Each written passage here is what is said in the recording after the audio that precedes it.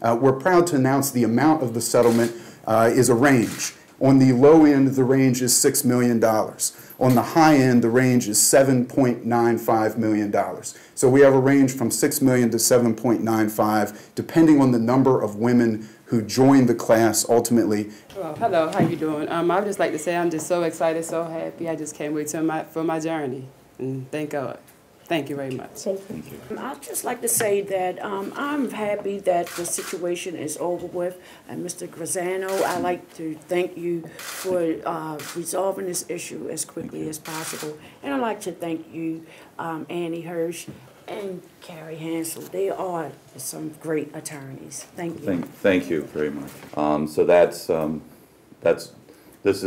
this goes way beyond the individual situations. It is systemic changes that will ensure that that every resident in public housing can live in peace and dignity and not have to worry about, one, getting maintenance work done, and two, certainly not the atrocious behavior of a small group of people who inflicted indignities of indescribable nature on these women and others who've been represented.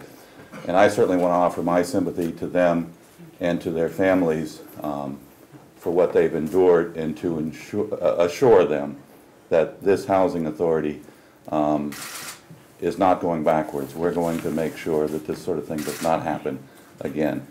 I also want to say that we've worked very hard internally to just look top to bottom at our practices in terms of just day-to-day maintenance delivery.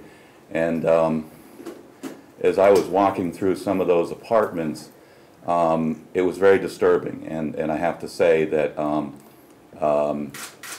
of the things that I've said to my staff in this process that we're going forward is we have to think that if we walk into somebody's home, we should feel like this is a place that we would be comfortable living.